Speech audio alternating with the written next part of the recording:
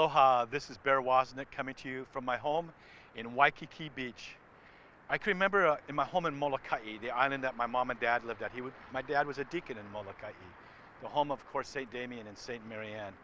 And from my condo on the west side, when the surf would get big, I could hear the waves breaking on the rocks.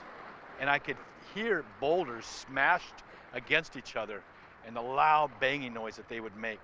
But I would be asleep, but in the middle of the night, I would hear these things and I would dream about big waves. And a certain adrenaline would start to fill me of fear and excitement.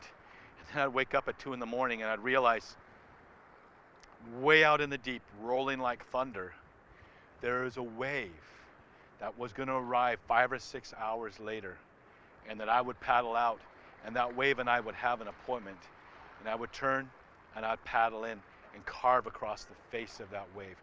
Way out in the deep right now, there's a wave that's rolling like thunder, coming for you and coming for me. This wave, I believe, is the new springtime that John Paul II spoke about.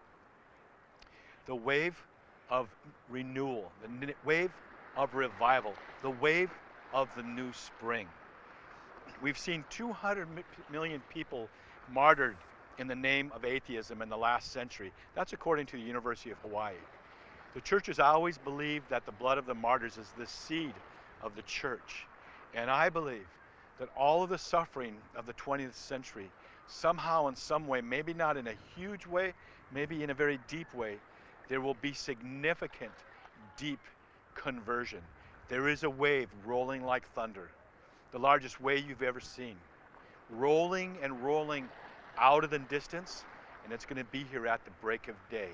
Paddle out, be ready to meet it, and drop into the power of the Holy Spirit and move in the new evangelization. This is Bear Woznick with deepadventure.com.